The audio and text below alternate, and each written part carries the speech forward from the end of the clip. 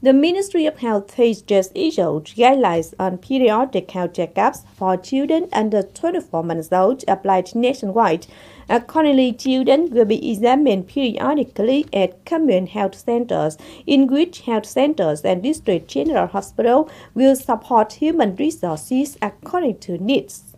Accordingly, children will be examined periodically at commune health centers, in which health centers and district general hospitals will support human resources according to needs. According to the guidelines, children of each age group will be divided into 6 main parts: assessments of physical and mental development, periodic health checkups for children 4 to 6 months old,